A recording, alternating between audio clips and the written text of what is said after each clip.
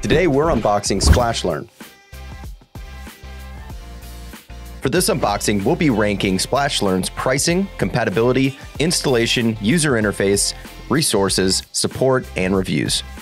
This video is not sponsored by Splashlearn, and all opinions expressed are purely my own. Let's start off with, what is Splashlearn? Heading over to trustradius.com, product details. Splashlearn is a teaching supplement that makes learning fun for K-5 students and teaching hassle-free for teachers by covering over 400 math skills aligned with the curriculum of your choice. So it's a tool for teachers. It sounds like math specific. I guess we'll find out a little bit more as we jump into a trial. All right, so for pricing, Splashlearn actually does not list it on their website, which is a little frustrating. From one web search, it's saying prices start at $7.99 a month. I can't totally confirm that as they don't publish it, which is very unfortunate. Hopefully they can add that in the future. So Splashlearn does have apps for iOS and Android. Otherwise, it looks like it is, there's not like a desktop app from what I'm seeing. Compatibility wise, that's not the best. Obviously, we'd like to see an actual computer application, but on the bright side, being browser based on the computer, like that does mean that you can do it from Mac, Windows, Linux, whatever the heck you want. All right, so for installation then, I'm going to download the app just to kind of see how easy it is to get into on mobile. So it looks like there are multiple apps. So one of them is the parents version, which is to monitor progress. And there's another version that is for kids, which is whatever activities and games you've created. It does look like there's a certain level of gamification built into this. In terms of installation, obviously it's browser based, so it's pretty much just there in whichever browser you're choosing. I'm on Edge, so I feel like it's got to be fairly widely compatible, Chromium based. So if you're using Google Chrome, you're not going to run into any issues. I did just download the parents app and log in. No issues. It was pretty easy, pretty simple to jump into. Looking at user interface, this is what the kids will be experiencing, whoever's doing the activities. Looks clean, looks pleasing. Looks like I'm, in a kid's learning center. Makes sense. Hopefully I learned something today. Today's learning path, let's see here. Ooh, count all to add. Okay. We got a pig loading. All right. How many squares are there in all? Okay, if they keep talking like that, this is gonna be a 40-minute video. How many squares are there in all? There would be 5, I think, right? Yeah, that makes sense. How many?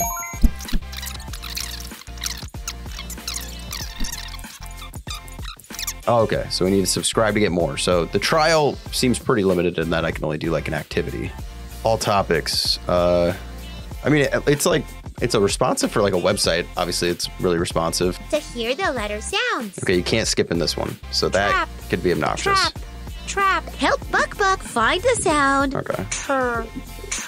And you literally have to wait before you can do the activity. Oh, that's obnoxious. Sound. Yeah, you can't click past it. That sucks.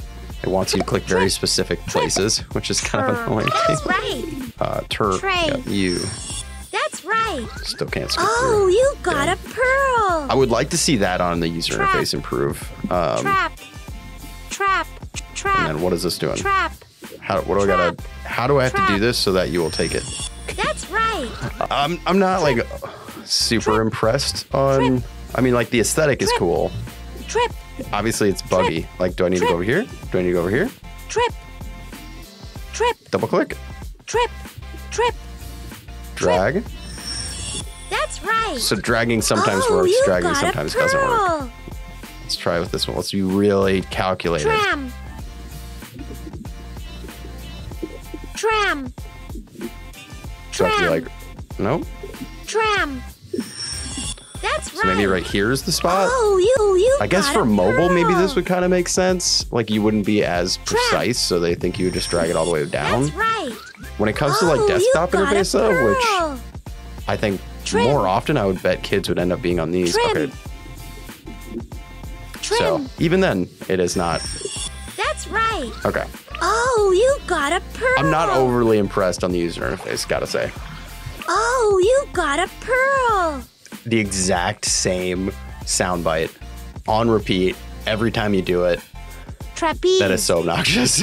I gotta say. That's right. Oh, okay.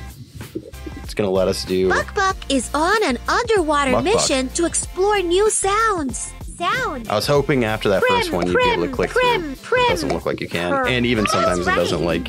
That's the purr. So it doesn't sound. click through sometimes. So like, it really Pretzel. responsiveness. Pretzel. It's just not there for me. That's right. I think we've kind of gotten the gist of how a couple of different games look. When we're talking about the logic of the interface, I think a lot of my issue comes around like, okay, so we have a slider up here. The problem is like when you're in math, all topics within math. I don't know that I would use the term topic for that. Topic to me would say like category, like ABC math. And that's just kind of my opinion. I find a little issue with the logic of that. It seems like there's a lot of cool like variation here. I wish I could explore more of it in the free trial to really get a feel for like, is this a super basic level game? And like, do they get a lot better? Do they get a lot more responsive and reactive? I have no idea. I don't know. I would pass on this, honestly, and I would look at free resources online because there are free resources online for a lot of different learning games, and I'm really just not sold on this. For resources, I'm not seeing anything inside of the app. So they do have a blog, but like I literally had to Google it to find their blog. That's really annoying and frustrating. But on the bright side, it looks like there's a lot of different resources available. The ease of getting to it is just not great. Let's say, whatever, we're loving this, we're using it, we're having issues. We need support. Where is our support at? Okay, so it's not built in to the direct interface, it looks like. Weird. There's a scroll bar within a scroll bar. That's a little obnoxious, but whatever. Now we're in the parent dashboard. Maybe this is, or the teacher, parent, whatever dashboard.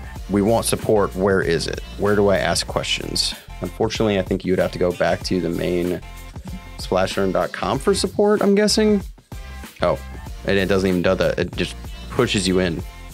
And maybe on the like unlimited stuff, you have different things. Hey, we have pricing. We found pricing. It is not published. It is inside when you actually have done a trial and need to create an account and want to subscribe. So one child billed yearly is $89.99. It looked like that's at $7.49 a month. I'm guessing if you skipped a monthly, it'd be like $11.99 a month. Up to 3 children jumps down to $4.14 a month, or billed yearly at $150. So monthly is $12 a month. It sounds like that isn't a difference between one child or 3 children, and that's for math and reading. And obviously, if you jump down, it gets a little cheaper if you're just doing math. That's one child billed yearly at $59.99. Cool. And reading is the same. So, and then up to 3 children jumps to $99 a year. Okay, so this is cool pricing information. I'm glad that they eventually had it. Still not overly impressed that it's not published. Their use of Twitter is not for support, it looks like. It looks like it's primarily marketing based. I'm not seeing any replies. That's a little frustrating, given especially like how kind of hard it is to get support in the first place and find support. Yeah, a little frustrating. I would guess the same thing here again. Yeah, so if they were using this for support, they would say something like message us if you're having issues. They have resources here. Obviously, I'm not logged in, so that's not going to really work, but let's see. So they're using Linktree to push their most recent blogs. It's a really interesting strategy on how they're trying to leverage their content, because why aren't you building it into the app? It just seems like a very, not only missed opportunity, but like frustrating experience. We'll see what videos they have. At 2.19K subs. And okay, we have a decent amount of video. The most recent one was 2 days ago. Before that was 7 months ago. So we could say infrequent video, but maybe it's just based on like quality content. This looks like child targeted content, like in terms of like focusing on the education, maybe not necessarily the teachers. Oh, it looks like mixed content. Some of this looks targeted towards the teachers and parents, and then some of it looks targeted towards the kids. I would definitely, they should really split that out. It makes it really hard to like just like I wouldn't subscribe to this if I was trying to learn from these videos. Overall support, not super impressed. What do people think of Splashlearn? The TR score is a 9 out of 10, but that is only factoring with 3 reviews and ratings. So not necessarily a hard line to really draw on. We're seeing you can easily see statistics and problems answered, which the dashboard, like on the parents end, looked fine. It looks like what I would expect it to, not necessarily more or less. Questions sometimes get repetitive and incorrect. Yep, I was definitely feeling that. Splashlearn makes the learning process easy and simple to follow in a linear fashion. I would say once you're in the courses, yes. I would disagree on the on the actual user interface. It was very much like a non-linear process. A lot of kids learn visually and actually don't want necessarily a super linear process. Sometimes the games are a little more difficult to figure out than what one might expect. I would say, yeah, like definitely on the level of just functionality. Like they don't necessarily work the best. Let's see what other review sites are kind of rating them. commonsense.org, I know that's a bigger education resource. They're giving them a 4 out of 5 stars. Community ratings also 4 out of 5 stars with 26 reviews. So that's kind of cool. Overall design is clear, colorful, and simple to navigate. Each skill asks a lot of questions. Most questions are text-based. Some have audio available. Hints aren't given for incorrect answers, and gameplay help isn't available. Yes, so it seems like other people have caught on to the support issue that I was seeing. I mean, it looks like overall the sentiment is it's a tool that people are finding helpful. The degree of that help is probably debatable, and moreover, like the functionality, I would be curious to see like kids reviewing it, like that have actually gone through it versus necessarily the parents. From the parent side, you just want to know, did they do it completion, and you know how they did scores, and it provides that. But in terms of how customizable is it? I have no idea because we weren't able to look at it. Maybe that's what's tipping people in a 4 stars out of 5 rating, but we can't really assess that, so we can't really figure that out. They list the price as free here, which we know now is incorrect. Yeah, so the sentiments overall, like it seems like people like the tool.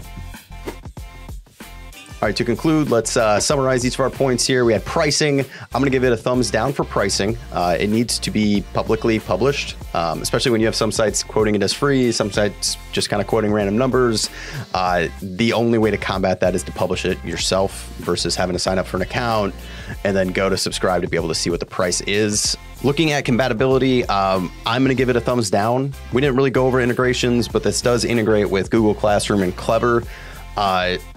Not super impressed that there's only 2 integrations for it, as well as there's no desktop application available. There's only the mobile app for parents or children, or teachers or children, whichever you're looking at. I think that maybe by opening it up a little bit, maybe they could find some more stability in their product. Making it browser-based is probably what's going to lean to a large variety of experiences for users. Looking at installation, we'll say thumbs up because browser-based, there's not much to do. On mobile, there was only one step, which was logging in. There was no extra kind of pop-ups or anything that got in the way. It works. Cool. User interface, I'm going to give it a thumbs down. Like, yeah, the aesthetic is like clearly fun, functional, kind of. But when you're actually using it, the logic of it, the layout is frustrating. The actual stability is frustrating. Like it doesn't work that well. And I'm a, 31-year-old person who has graduated from college, and I still found issues with just trying to do basic drag and drop functions. And I don't really want a kid having to face frustrations with, is it me? Am I the problem? Or what is it? Yeah, so that is a thumbs down on interface. So for resources, I'm really kind of torn on it. Thinking about, like, I know that there are blogs out there to help you with the tool. I don't know how much they focus on like issues with the tool, but there's definitely like resources on learning, their YouTube channel. They're really pushing their blog content on social. But when it comes to inside of the app, there's nothing. And for that fact, I'm going to give it a thumbs down. When you're using a tool, you want that tool to give you all the resources you need. There was a guide when I first logged in, but then there was not like a little tick to jump back to the guide. There was no way to get back in there. And maybe a piece of that is just trying to make a very simple platform, but the simplicity makes it overly complicated. Similarly with support, I'm gonna give it a thumbs down as well because there's no chat. There's no like support way to click in. You have to be logged. Like if you're not logged in, you can see support. You can see the contact us page. But if you're logged in to Splashlearn, you can't access anything. You're pretty much just adrift. You have to open a new tab, you have to Google stuff just to find the things, because otherwise if you just go to splashlearn.com, it'll just take you back to your dashboard. It's not helpful. It gets in the way of using the tool right and getting the answers you're looking for when you need support. And then moving into reviews, we're gonna give it a thumbs up. I think that's pretty clear. It's 4 out of 5 on Common Sense Education. It's 9 out of 10 TR score on trustradius.com. Users are clearly enjoying it. That being said, it is a very small segment of reviews on both of those sites. Between the two of them, it's 29 reviews that we're really looking at. So that might not be the best thing to really look at. And the last update on Common Sense was 2019. So it may not be super reflective of COVID, of the way remote learning has adjusted and changed. But I will still give it a thumbs up, knowing that the reviews that we could find and looked at were all positive. All right, so looking at the totals on the scoreboard, we're gonna have to give Splashlearn an overall thumbs down. It just does not function the way we expect an application to function in 2022, especially given all the changes in COVID and remote learning. The expectations, I think, are a lot higher on functionality and usability, and how many other tools are out there, how many free resources there are for teachers. It doesn't stack up to expectations. But that being said, if you disagree, head over to trustradius.com. You can leave a more in-depth review. I can definitely check that out and make sure I see. Maybe there's points on the free trial that are just significantly different from the full version, like I've been saying. I hope so. I hope that it's more functional and it caters to users a lot better. Otherwise, comment below if there's alternatives that you like, or if you just blatantly disagree with anything, or I did something wrong, because I definitely could have. Thanks for watching. As always, like and subscribe for more. Head over to trustradius.com for more detailed reviews, comparisons, and software alternatives.